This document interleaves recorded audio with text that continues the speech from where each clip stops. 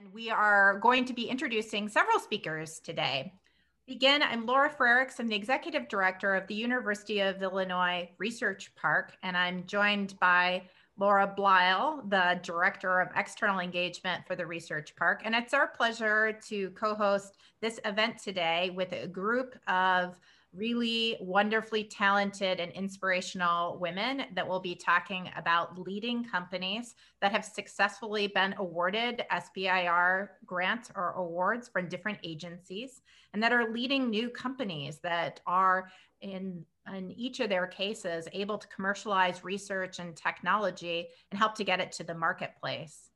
Right here at the University of Illinois, we have an incubator program called Enterprise Works.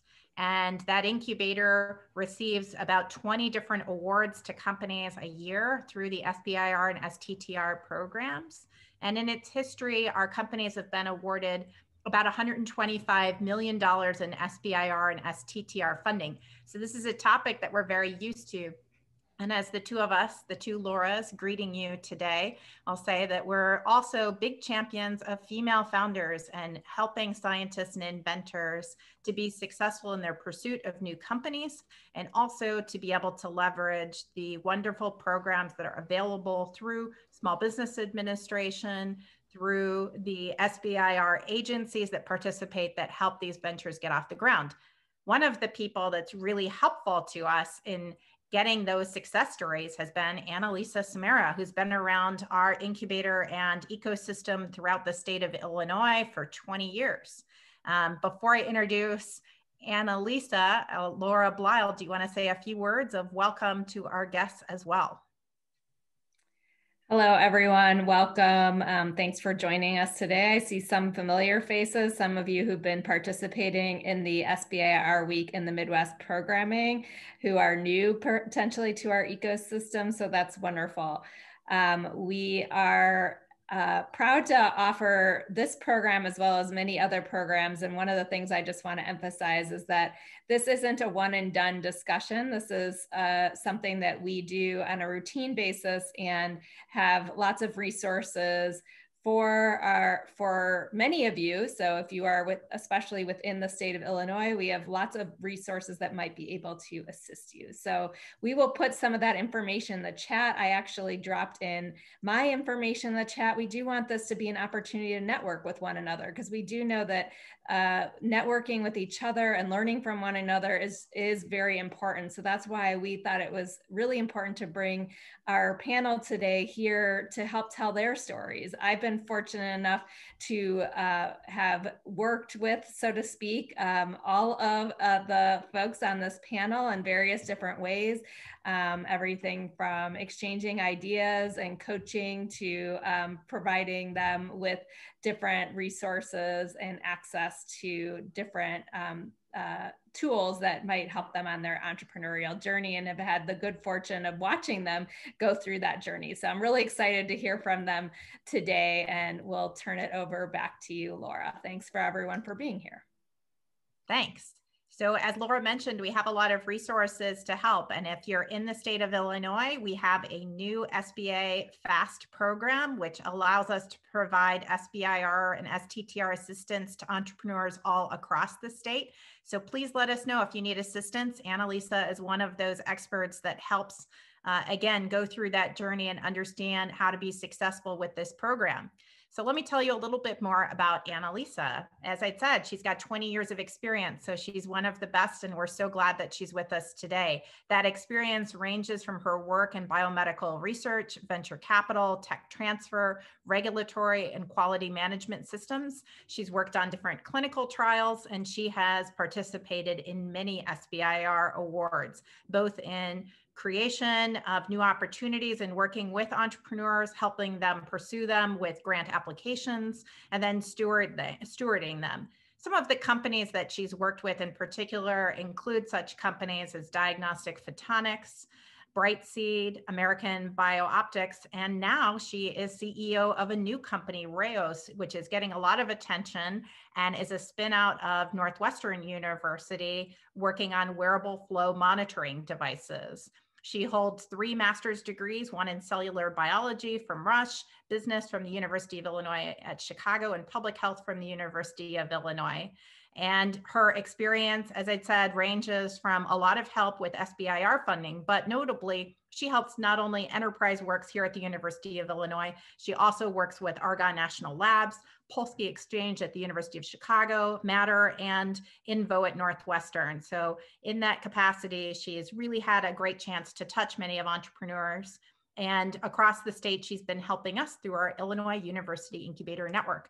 So please join me in welcoming Annalisa, who will be leading our discussion today. Thanks, Annalisa. Great. Thank you so much for the warm welcome, Laura. It's really a pleasure to be here and to be among such a group of really talented female entrepreneurs. I'm so glad to be leading this panel today, but really the spotlight is on the women entrepreneurs. And I'd like, for each and every one of you to get to know, the talented women on the panel. So as I call your name, it would be great if you can just, talk about yourself, briefly talk about, your company, what you're doing, and any SBIR history that you may have. So let's kick it off with Nina from Ansaris. Hi, I'm excited to be here. So I guess Ansaris, our focus is to develop AI tools for wastewater treatment and plant optimization. And, when we first started, I knew I wanted to do something with using advanced analytics in the water space. Over the years, I think it's sort of honed into really providing this AI wastewater stack. When we first started, I actually incorporated the company as soon as I got an SBIR grant. So I'd say that was sort of the first funded project we received. It was through the DoD. That project just, it aligned with what I wanted to do with the company. They were looking for a solution for their mobile wastewater treatment and recycling units.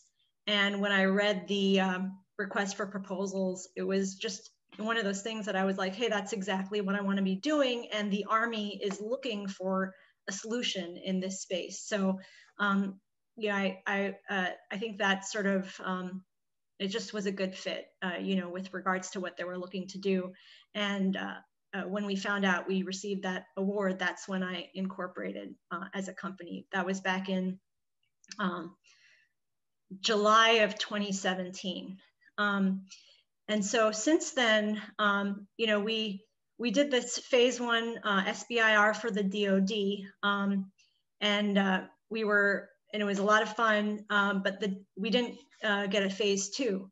So then we were kind of stuck where we did this phase 1, and phase 2 didn't come through, and we were hoping that it would, and that we would have the DoD as a big client.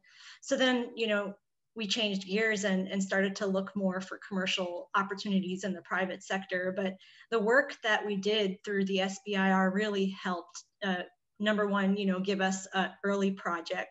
Number 2, we developed some cool, proprietary stuff. We've published it, it was sort of novel use of engineering domain knowledge and advanced analytics to achieve the objective. And that's something that is still unique to, our approach, that we don't just work in the data-driven space. We combine actual engineering models with data-driven models. And that came out of the SBIR. I think that it was a great opportunity. It's all, non-dilutive funding.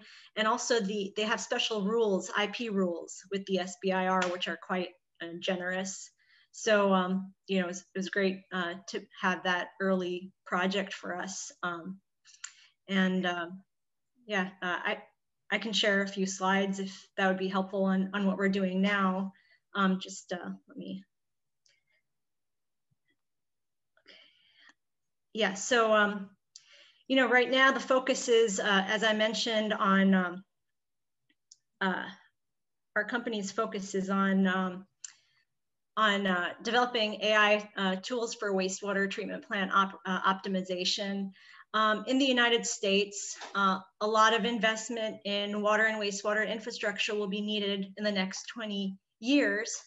And so utilities are really trying to do more for less.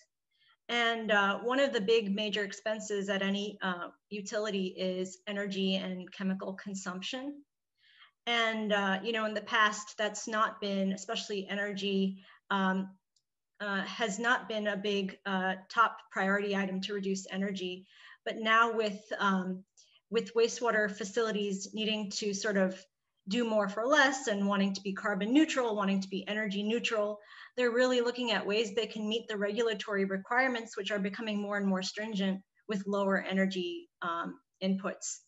And similarly for chemicals, it's one of the highest cost operational expenses at a wastewater utility. So our focus is really to optimize these operational expenses at wastewater utilities while ensuring that they meet their regulatory requirements. And this is all, you know, happening while experienced operators are leaving the industry. There's a, you know, a brain drain, silver tsunami. I mean, there's all sorts of words for it, terms for it, but a lot of operators are, you know, kind of approaching retirement. So a lot of that experience is leaving as these operators are leaving. So our offering is what we call the Encerus AI wastewater stack, and it's got you know, three kind of components to it. One is speccing out, and in the process treatment scheme, sort of speccing out where and what, you know, what kind of sensors and where they should go. That's one aspect of our offering, and we'll even offer those physical sensors to our clients. And then the analytics that should be implemented to achieve the treatment plant objectives, and then providing cloud-based delivery on insights for the operators. So that's our solution that we're providing to our clients. And you know, starting with the SBIR grant, which came in 2017, 2018, and then doing some other kind of, I'd say, first of a kind demonstration projects. We're now at a point where we have commercial clients, so we're really excited.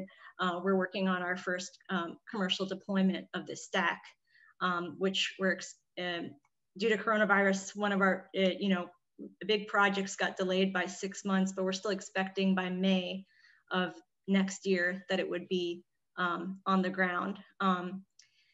And then we have some other commercial clients that are expected to come online later next year after the spring. So, you know, we're working on those commercial deployments right now.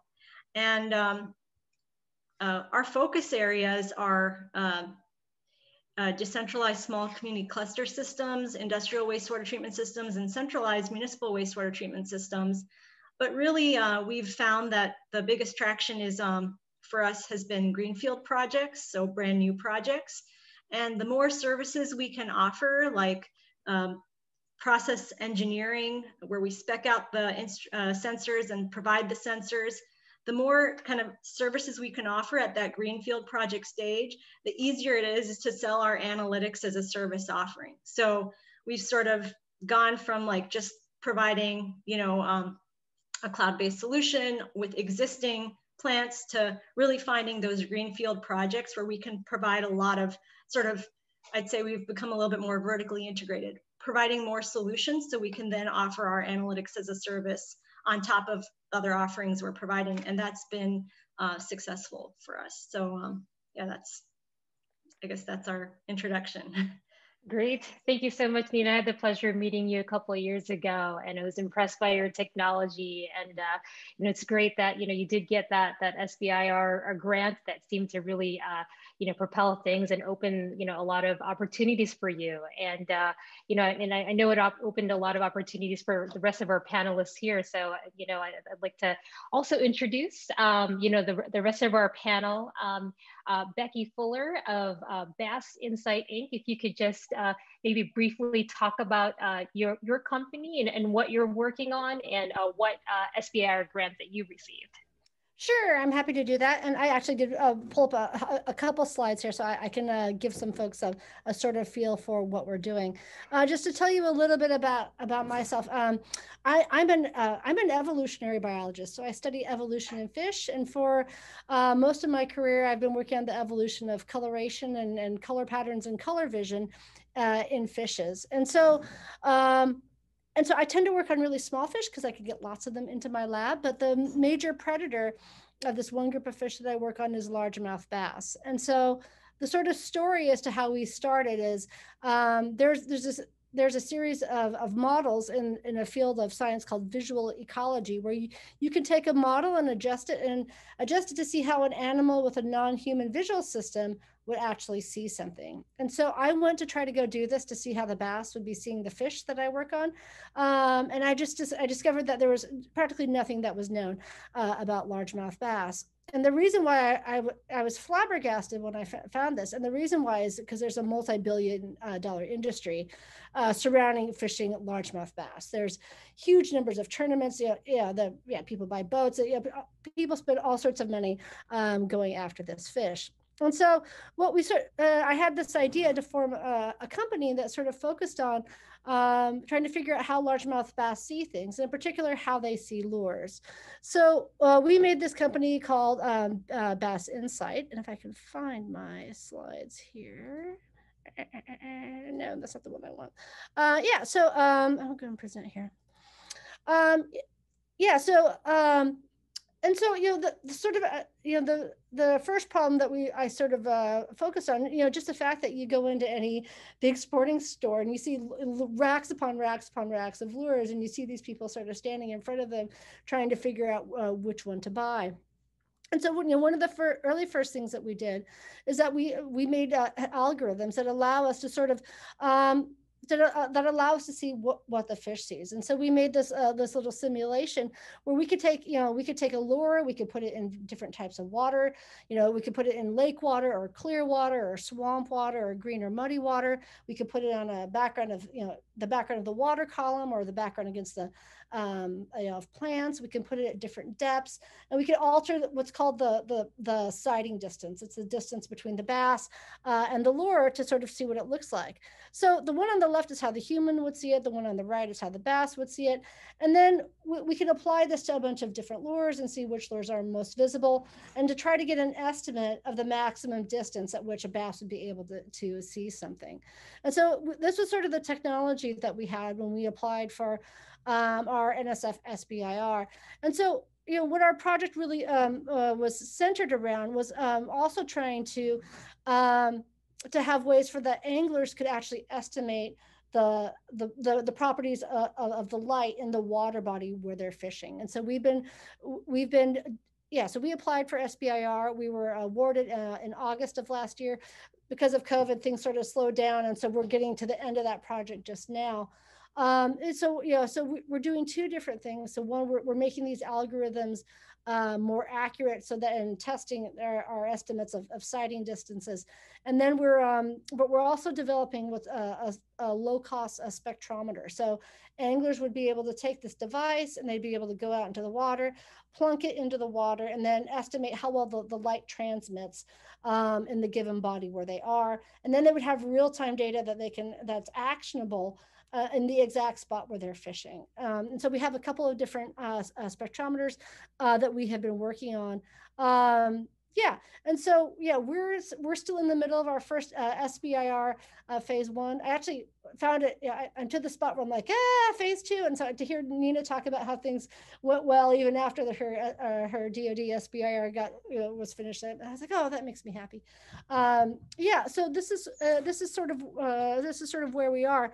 So we originally participated in the, I think Nina and I were in the same ICOR cohort, in the regional one that was here. And then we did the ICOR national program, and then we eventually got an SBIR. That's fantastic. Okay. Great. This is a fascinating technology and such a huge market. And congratulations on on getting that, NSF grant, and for participating not just one, but 2 ICOR programs. I've gone through it myself. It is not easy. The national program is not a walk in the park. You want late nights, you want eye bags, do national ICOR. But I know at the end of the program, it's just like you just feel so much better about things kind of come full circle, and you get a lot out of it. I'm sure you did too. Yeah. Well, great. Well, thank you so much for sharing a little bit about your story. So we've heard from Nina on the DoD side on her success there, from Becky on the NSF. And then we also have representation from the National Institute of Health at NIH with our third panelist, from SIU, Debbie Mukherjee. Do you want to give a little introduction about yourself and your company and what you're doing? Sure. So I literally feel like a fish out of the water over here, because you guys are awesome. What all the things AI and what a fish looks at, that's amazing. What we are doing is something very not as interesting as you are. We just work with hearing loss, and I've been working with hearing loss, particularly in humans, for about 15 years now. And what we realized a couple of years ago is that actually this happened at, so what happened, I have to tell you the story. We were at ICOR, the Nationals, and our technician, we were talking in the evening, and the technician said, hey, this data looks really good. So I said, don't complete the experiment, just treat these animals again with these drugs. And she's like, Debbie, you know that you cannot bring back hearing. I said, yes, I know we cannot bring back hearing, but just listen to me and just do it. So this was when we were getting pho at Chicago, and in the evening it was raining. I was sitting and calculating the dosages with the hot food, the steaming hot food right next to me, and I didn't have enough time to sit and eat it. But that is what actually led us to where we are today. So that was just that one experiment that showed that, yes, it is possible. We were, at least in the animal trials, that we were able to bring back hearing, for the first time. So then we went through the ICOR, and no, Annalisa, I have not lost those dark eye bags under my eyes. I still have them. So we went through that, and then I wanted to get into an SBIR, and I got hold of Jed Taylor, who I had met 2 years ago at SDSU, and that was another part of NSF. So it went through, I have a lot of NSF lineage, and he put me in touch with Laura Bleal. And Laura, I met you at the ICOR for the NSF at 2018. I think we were the first cohort that they were training for drug development, because usually NSF doesn't do drug development, but somehow the universe worked. So we went in, we got that, we came back. I got back in touch with Laura, and she put me in touch with Annalisa, and with her help, we were able to apply for it and actually get it in the first round, because even the NIDCD was very interested. So a little bit on, if I know how to do this, on what we are doing. Well, Debbie is, sharing her screen. I will say, though, she's being modest. She's actually quite brilliant, and I had the pleasure of working with her, as she said, and just the ideas that she has in her field, just really floored me. And it's been such a pleasure, and it's been so exciting to watch her, progress in her research and accelerate in her company. So, she's really a great example of a success story in this program. While you say all of that, I somehow am having a really hard time sharing my screen. That's okay. That's okay. That's okay. Did you maybe just want to talk a little bit about it, if you're able to show your slides? Sure. It's fine. Yeah, it's just not sharing my screen. So yeah, so when we applied, what happens in hearing loss is, I'm sure that all of us have a parent or a grandparent who has progressive hearing loss. And we know that the only thing that's there is to go and get hearing aids. And a lot of elderly parents or grandparents don't like to wear that. But what we found is that, there's already FDA approved drugs that can be used in just different dosages that can help in bringing this hearing back. And we got funded for this last year. Last year in October 1st, our funding started. And because of the COVID and everything, we actually now have second year. So the NIH was very nice. They made it a multi-year and a multi-PI. So one of the things that we learned along the way, and Annalisa will tell you, is that we initially applied as an STTR. And because the funding was pretty tight for an STTR, and I spoke to the program director, he was, bless you, Nina, the program director was very nice. He called us back and we talked about it and said, is there's anybody who can be a co-PI with you? Because, co-PI with you, we could convert it into an SBIR. And so we were able to convert an STTR to an SBIR and add on another PI. So this PI was actually my grad student, and she also attended the I course. So she also has the lineage along with me.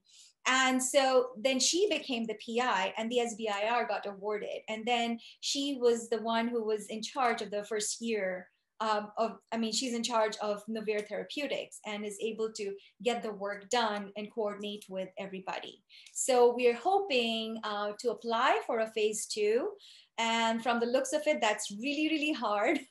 So we might have to go the other way. So I'm still new, still figuring out our way, but Annalisa has been a tremendous help, as has Laura, both the Lauras. And I don't think I could have done this without the help from Research Park and all the ladies over there. Well, thank you. Thank you so much. I'm happy to take questions because for some reason I can't seem to be able to share my screen. I'm so sorry. That's okay. That's okay, Debbie. But it is. I think you are, like I said, a great example of a success story, and we're so glad, that you were able to get a lot of help, through the IUIN, and all of the ladies today, are success stories. But what I want to do right now is actually maybe just take a step back, and maybe some of our guests, might be excited about this program, but are at the same time might be asking, what is an SBIR? So let me just share a couple of slides and then we can get a little bit more granular on some of the projects that each of these companies are working on. Share here. Okay, great. So the SBIR program, Small Business Innovation Research or Small Business Technology Transfer, that's what the acronym stands for, is a $2 billion a year program that provides grants and contracts to small businesses like Novare and SARS and Bassin sites here. And it's really to fund innovative, unproven concepts and technologies. And the overall, all mission is to, support these scientific discoveries in order to address American priorities and create jobs, create things like that in order for us to have a strong economy. And just at a high level, this is non-dilutive funding, and what that means simply is that this government grant funding does not take a slice of your equity pie. So that means no ownership of your company is given up in exchange, for this grant funding, which is great. I always tell companies that I work with that non-dilutive funding can be a company's best friend, and that's one of the reasons why.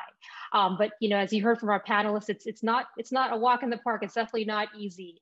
And these grants, it's a multi-phased project that can bring in some significant dollars. From anywhere from $80,000 to over. I've worked with companies that have gotten $3 or $4 million. So while it's not easy, it's definitely something that can be very rewarding, in the end. And it's like I said, non-dilutive funding. Here's a snapshot of the different agencies that participate, in this SBIR STTR program. Some of our panelists have been fortunate to get funding here. In terms of representation of females in this program. It's definitely, it's increased, over the past, couple years, but, definitely I think there's, room for improvement. This figure here shows that, 13% of all PIs between 2011 and 2018 were awarded SBIRs. I think, that the trend is increasing, and hopefully after, this panel, it can increase even more. And in terms of, I guess, like agency representation, women representatives in these agencies between 2011 and 2018, the NSF and the DoD have been doing a really good job in that there's been an increase, between 2011 and 2018. The NSF, for instance, went from 15.5% in 2011 to 22% in 2018. And, there's also increases in, other agencies as well. And hopefully, we can, definitely see more representation, in the years to come. So that's just kind of like a little background, on SBIRs for you. But, I think, the stars of the show are really, our panelists here. And, I'd like to, pick their brains on like kind of just how they, went through the process. So if we can kind of just take a step back and talk about awareness. So maybe, Becky, I'll start with you. You do have like a, an academic background. How did you hear about SBIRs in the first place? I knew about SBIR because when I fill out my normal grants, you go through and it says, is this an SBIR award? And I was always like, no. And I knew SBIR stood for Small Business Innovation Research, and I knew there was a pile of money there, but I actually didn't know that much about it. So if you fill out your grant application on Fastlane and you go through and there's a cover sheet, there's a thing that says, is this an SBIR? And so, yeah, I was aware of other academic researchers that had SBIRs. I didn't know any of the details. Like for NSF, you have to have your company incorporated. It has to, fit, has to have certain properties to it. But then when I got interested in that, the Enterprise Works had a great big lunch series where they had people from NSF, from the IIT or IIP, whatever that division is. The leaders there actually come in and talk about the program. Jed Taylor talked. I think Roland Garten talked. Yeah, so all sorts of people came and talked about how to go about applying, which was very helpful. Great, thank you. Now, Debbie, I have a question for you. You talked about how you had, NSF grants in the past. I know that you've gotten NIH grants, and those are, primarily those are in like kind of the academic setting. And when I talk to companies, when they're initially thinking about applying for SBIRs, they think, oh, it might not be too bad since I apply for grants all the time. So I guess what was your experience in that transition in applying for a small business grant? Was it like an academic grant, or was it harder? You really want me to answer that? Go for it. Because you literally, okay. So when I first talked to Annalisa, I was able to convince her that I had a case. I did not, this was less than 4 weeks before the grant was due, between 6 to 4 weeks before the grant was due.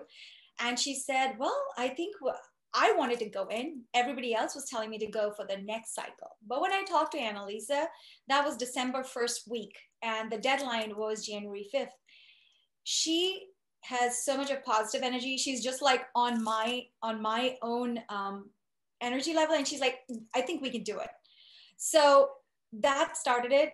That was when, and I know there's somebody, Rosalba, your question was, can you apply for it? Yes, you can. Yes, you can do it. Yes, you can do it's possible. I didn't register my company till December 12th. I applied for the grant on January 5th. Yes, I lost half of my hair. I have a lot of big, eye bags, but it is doable. You can do it under pressure. And I have 3 kids. So you can do it. The grant writing process is very different. And with Annalisa's help, it'll make you think in a different way. And what really helped us also was the I-Core. It really gave us the background of what we needed. So what we went through the I-Core was for prevention and treatment. what we are bringing, what we wrote the grant for was a complete, like, restoration of hearing. However, what I-Corps taught us was the customer discovery, which was very, very important. What it taught us how to look at what is out there and how your product rates against it, because you have to know what your competition is out there and be able to sell the product. And once again, I will say Annalisa worked equally hard with me, because I remember even on Christmas Day, I was, texting her, hey, could you go through it and let me know? Both her and Roland, because Roland was helping me with our, with the budget, because it's very different. It's a very different beast. They're all, okay, so let's just say it's like, they're all horses, but they're different kinds of horses. Some will bite, some won't. Same way. So, so the grant writing process was, according to me, if I were writing an SBIR, I would put on a different hat compared to when I'm writing an R01. So it's just different, but it's not that different into what you are presenting.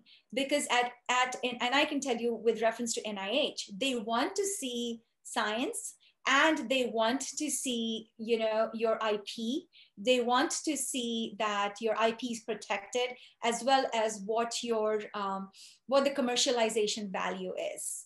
As far as NSF, I think they are a little bit more inclined towards marketing and commercialization strategy. The science has to be solid either ways. But for NIH, I found that you have to really hash it out. Like, they were like, you have to give us the data for males versus females, and you have to run separate controls for this. So those are a few little things that I'm sure Annalisa and Laura, both the Lauras and everybody can help you with. But it's a little bit different, not that different. First time, yes, you will have to sit, take a step back. You will have to breathe. You have to learn to deep breathe. And that will help writing, but it is very, very doable. Your registration of the company, I did everything myself.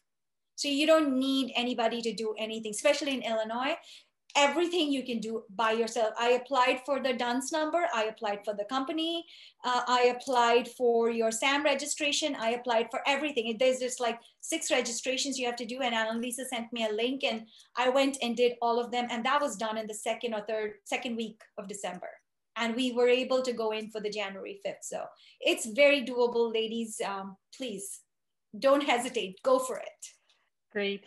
Yeah, I remember texting you during the holidays, and it was quite a rush, but I think that hard work that you really put into it and the resources that you used at the IUIN really led to great success. So it's exciting to watch you. Now Nina, you're our DoD representative here. And I know you've gotten other grants too. I think I saw like you had a grant for Microsoft, some other types of funding. DoD grants, contracts rather, are definitely not easy. So I guess, how do you compare your experience in putting together, that application to other grants that you've gotten? Yeah, I mean, I think that with the DoD, I've also applied for NSF grants, and I haven't gotten the NSF SBIR. I think the DoD was it was such a good fit with what I was thinking of doing with NSERS. It was very early on in the company, as I said. I mean, for DoD, I applied as a sole proprietor doing business as NSERS, and then I incorporated into a corporation once I was successful, and they let me change the name on the contract. So, I was not really even an incorporated company when I applied. I think the focus was really on the technology and like the team. I don't think it was so much on the commercialization. I mean, they did ask for a commercialization plan, but the whole point was that they wanted to use it in their operations. So, we did say that this could have applications in other areas outside of the Army. But the focus of the proposal was really on the approach and how we were going to, conduct the phase one in 6 months, and who the team was and what the approach would be. And so in that sense, I think it's different from, say, the NSF proposals that I've worked on, where a larger portion of that was focused on the commercialization, the market, and the, who's the customer going to be. Right.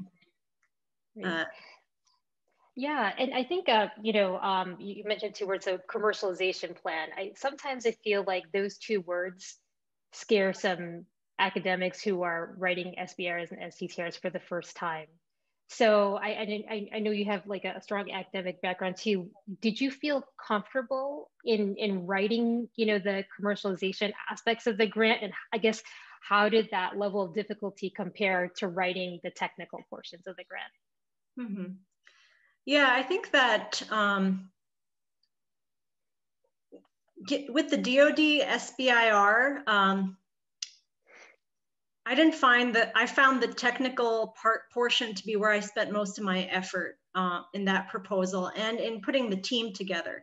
So I was just one person at that point, but I knew that the team had to be more than just me. And so I had to find others who, were willing to be part of the project if we got the funding. And I had to put that team together. I think the technical approach and the team was where I spent most of my time on the DoD SBIR.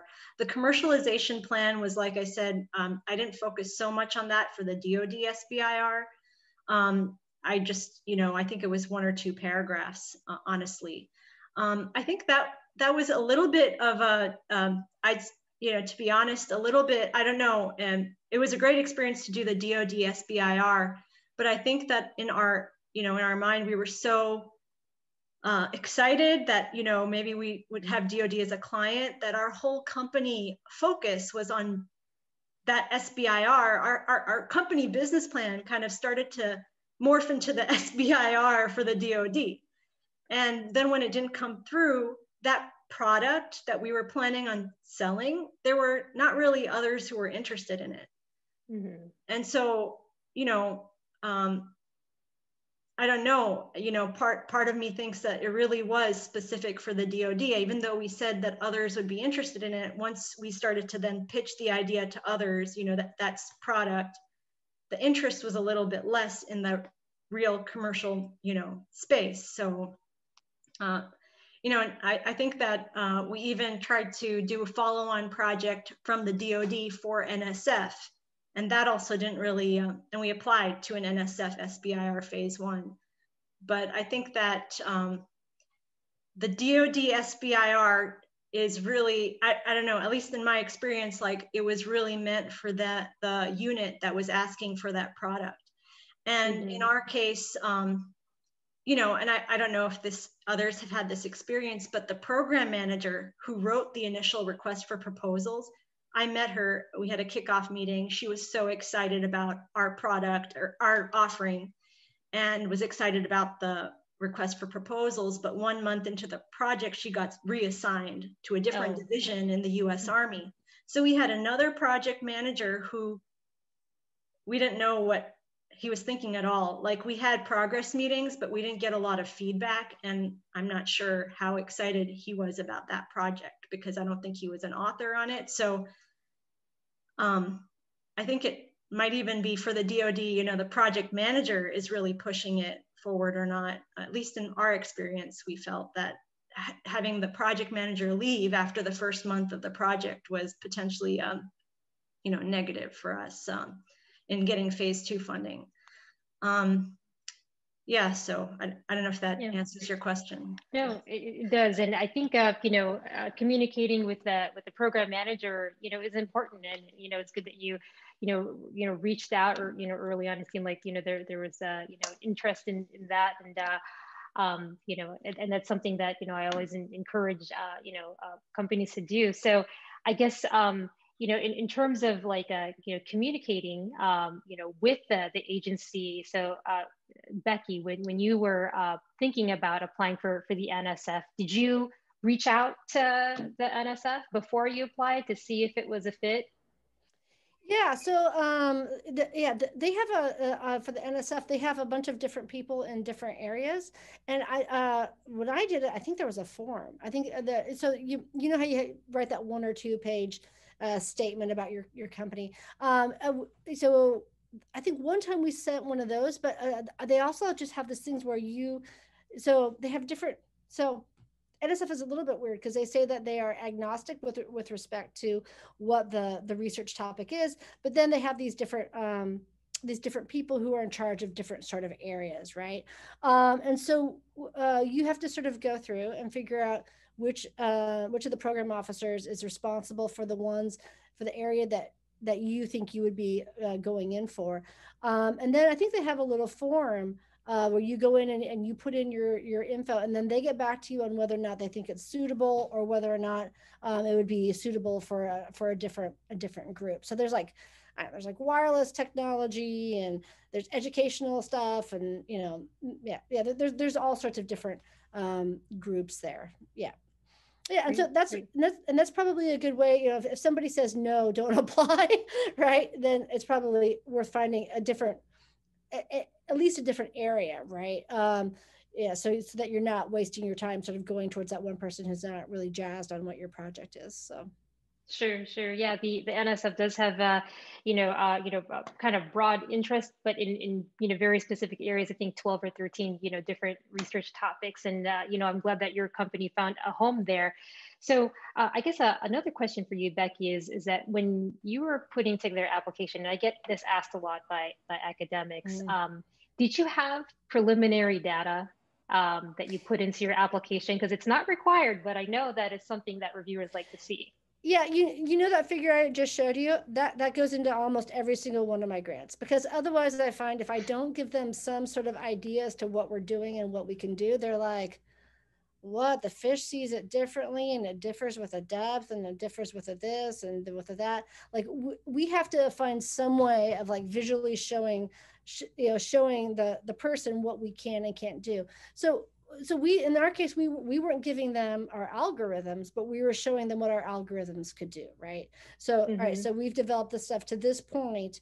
I think they want to see that. Yeah, it's not just, hey, I have an idea, right? It has to be a little bit more than that, right?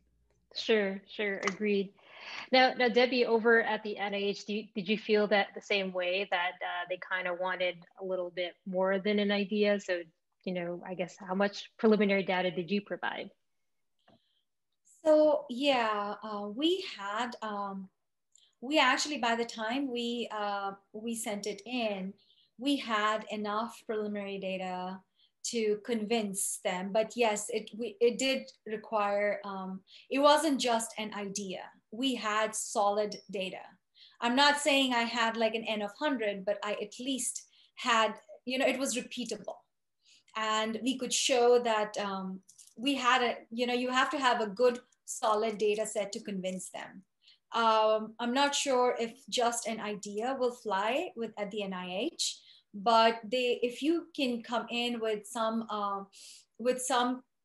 just like basic confirmatory tests that all of our institutes have something called concept developments. And so if you reach out to the other person, I would say is reach out to your technology transfer office also, and they can also help direct you to a research park, and they will be able to put you in touch. So they will also tell you that you do need more data. So I was at a point where we had enough data to file for a patent. So yes, you do require some solid background data that yes, this will work. Yes, it's commercializable. Yes, you can translate this from an animal model to a human model. And for us, that was easier because these drugs already are FDA approved. We are just combining them and using them in different dosages and in different frequencies.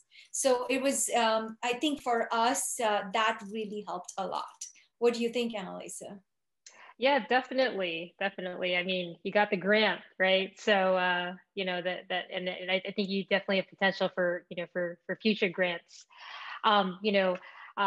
while these grants are, fantastic and, phase one, it can, provide, over $200,000, sometimes more, it's just kind of like a piece of the full kind of funding path, right? So I know that companies have to seek additional funding. So Nina, I guess in your experience, you got the DoD grant, you got a couple other grants. I guess how are you piecing things together? Are you seeking diluted funding as well, or applying for more grants, or both? At this point, we're not seeking VC funding, nor are we applying for more grants. We're just working on commercial projects. And so, I think that the early funding I got really helped sort of, I'd say, allowing us to do some cool stuff for, and get paid for it. The concept of using AI for wastewater optimization, when I first started NSERIS, was a very niche area, a new area that nobody was really talking about. And I remember going to wastewater treatment facilities and making presentations. And I think it was just, it wasn't really sinking in. Now it's the new hot thing.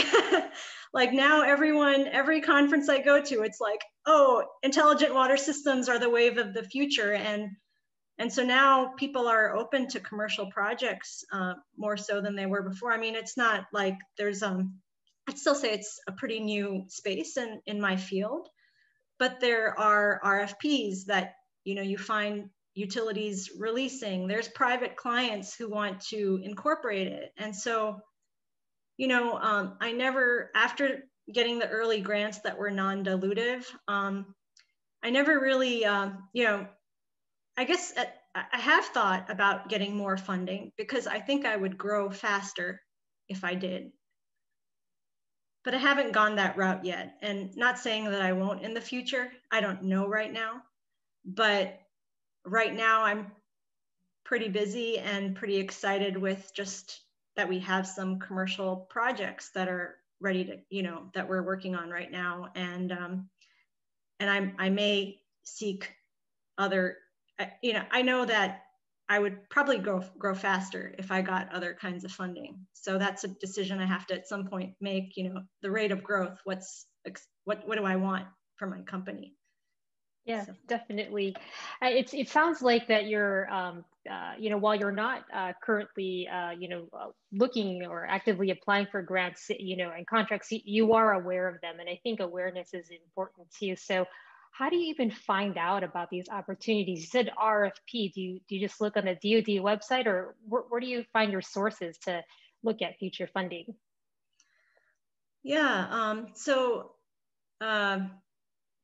I guess, there's different utility portals where you can go to see what RFPs have been released by them.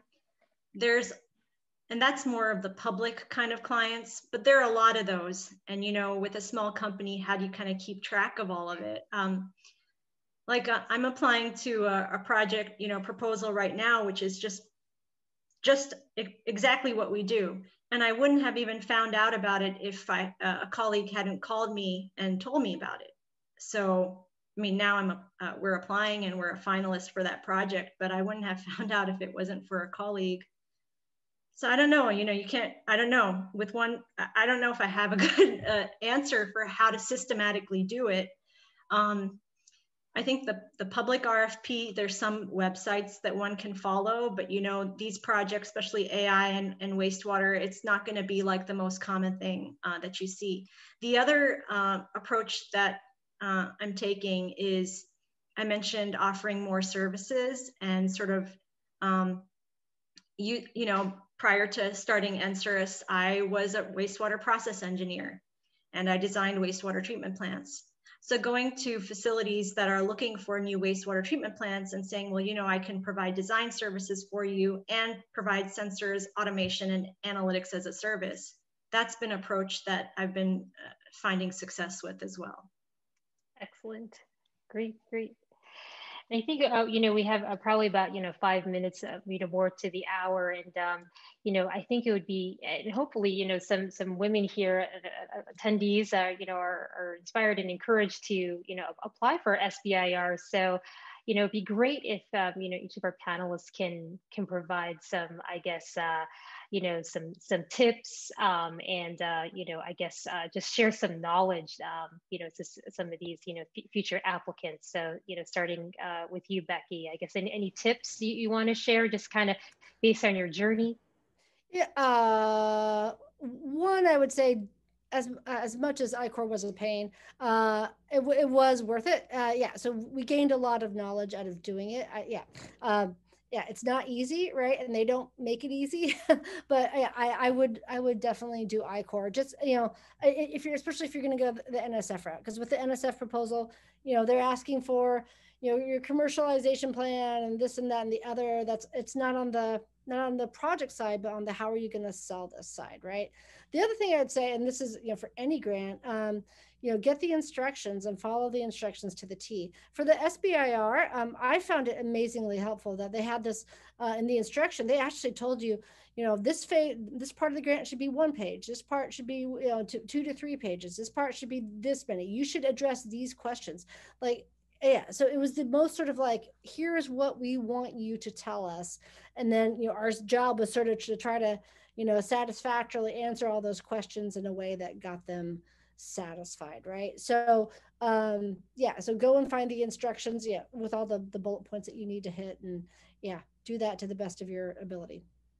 Great, thanks, Becky. Now, Debbie, you hit a home run on your first try.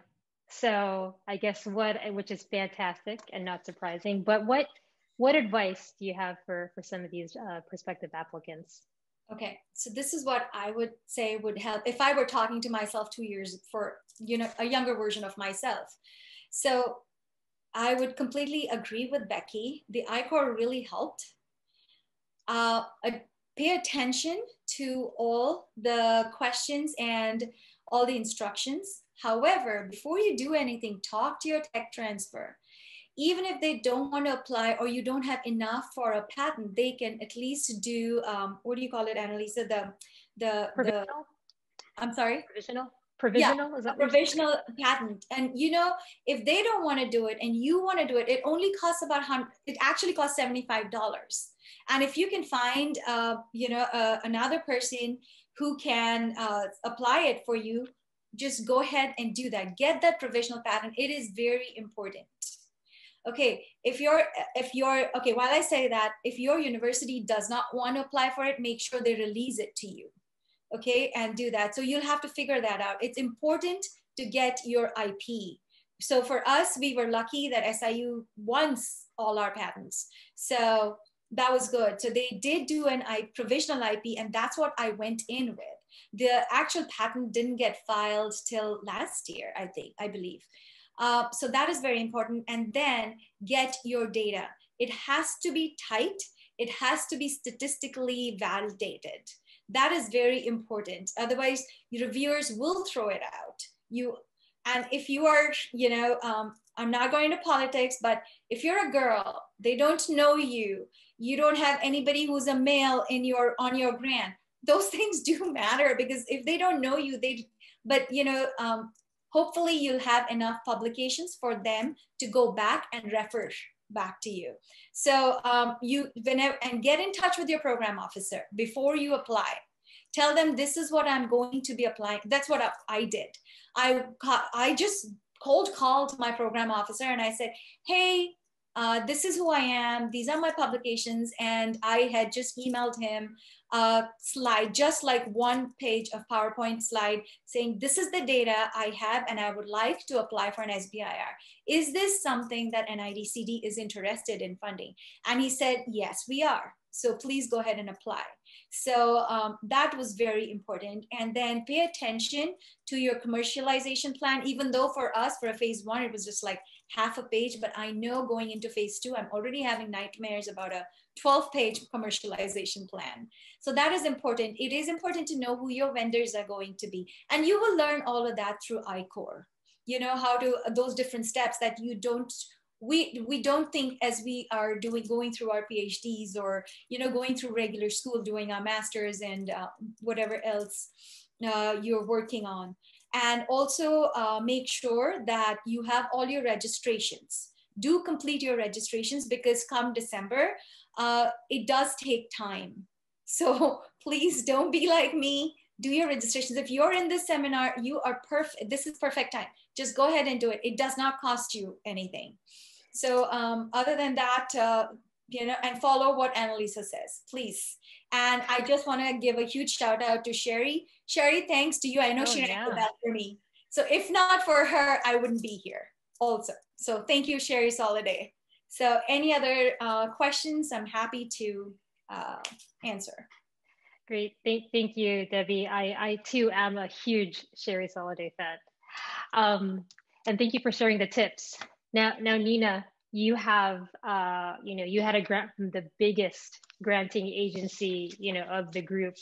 It's challenging to get, DoD grants. So, any tips for any of the folks here who might want to apply for a DoD grant? Yeah, one thing is, I guess for any grant, it may seem like, it probably always seems like you don't have enough time to put the proposal together, but just go for it. Because, these grant cycles are every 6 months. You don't want to wait for the next cycle, and then you don't hear back from them for another 6 months, that's a year. So if you find an opportunity that it's a good fit for your company, and you might think that, oh my God, I'm not going to be able to do a good job, there's not enough time, because that's always like the feeling I get. Just go for it. And, I think we can be very critical on ourselves, and other people will look at it and, actually think that it's great. So I think that just if you find an opportunity, don't think, let me look, I don't have enough time now. Just try to go for it. For me, like I'm not in academia. So it was super helpful to use the resources at Research Park what are they looking for in a proposal? I mean, writing one of these proposals, a level of detail you have to think through. It's almost like you've thought through the bulk of the work at the proposal stage. And I didn't realize that about proposals. I mean, I've learned that now that, we have to think through that level of detail. I think working with the advisors at Research Park to see what is required and see examples of proposals just was so superbly helpful. And so those would be my 2 pieces of advice. Great. Thank you, Nina. Thank you, Nina. Thank you, Debbie. Thank you, Becky, for sharing your stories. I mean, you guys are really, it's so fascinating and exciting to watch the magic that you guys are doing with your research. And, it seems like all 3 of you, can say that probably that it takes a village to put together these applications. And I know that the IUIN was definitely, part of the village to help you put together the application. So, Laura, I don't know if you wanted to, kind of wrap up with ways that, they might be able to reach out to get that assistance that help these 3 talented ladies. That'd be great.